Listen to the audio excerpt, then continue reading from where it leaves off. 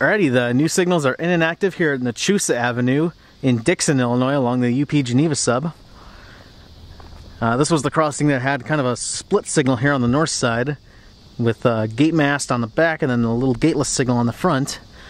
As you can see now, it's one signal with extra pair of side lights. This crossing also had an ASC E Bell before, so that's kind of sad to see. They were loaded up on a trailer here earlier today, so I think these signals were installed today. And they've already got the old foundations out, including both signals here on the north side and the one over there. And as you can also see, the new wayside signals have been erected.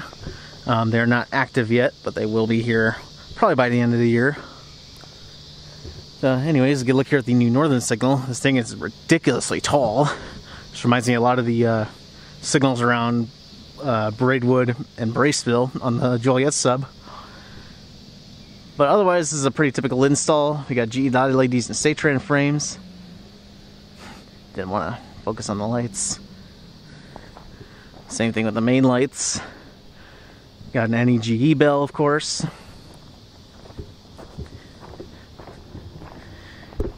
Single-sided Siemens base. Siemens gate mechanism with the imprinted logo. Safetran junction box. Look at all the light frames.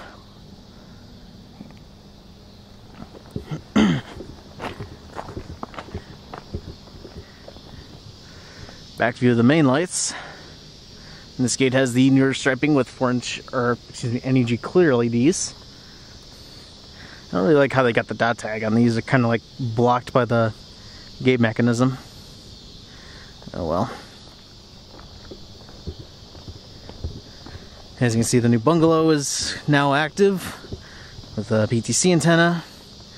It still says Depot Avenue, which technically the road does turn into Depot Avenue around the curve there, where that little passive crossing is. But down around the corner, it becomes Nachusa Avenue. You can see on that street sign up there. See, it becomes Nachusa Avenue. So I'm not sure why they still call it Depot Avenue down here. Oh well. It's a mystery they'll probably never solve.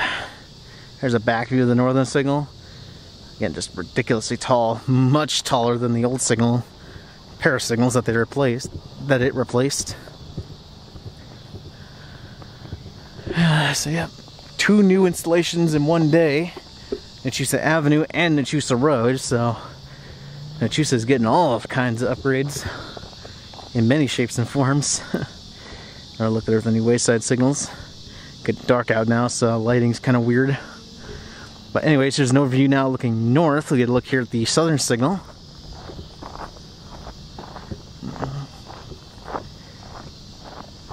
Again, same thing with this signal. We got GE dotted LEDs and Safetran frames. NEG E Bell. Really wish UP would start using more GS Type 3s on these new installs, but oh well. Got another Siemens base, Siemens gate mechanism, and Safetran junction box. The only thing they haven't really done around here yet is put in gravel around the new foundations and around the relay bungalow. Not sure why they haven't done that yet, but I imagine they'll get to it here pretty soon.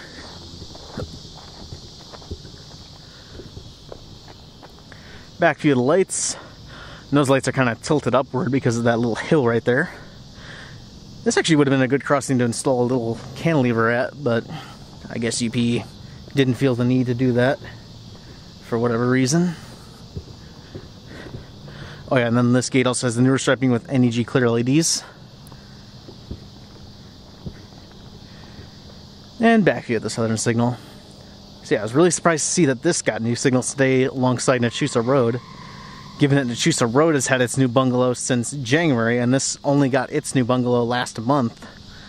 So, kind of weird to see, and especially given that Burkett Road to the east has not gotten its new signals yet, although they are getting very close on that crossing. They got new foundations all around there, so that one will probably be next, along with Red Brick Road. But yeah, Nachusa Avenue is done as far as the crossing signals go. That's probably who was squealing there a few seconds ago. Good God. So yeah, Nachusa Avenue got its new signals now, so we'll see what else comes. This has been the new signals at Nachusa Avenue. Rest in peace, ASC E Bell.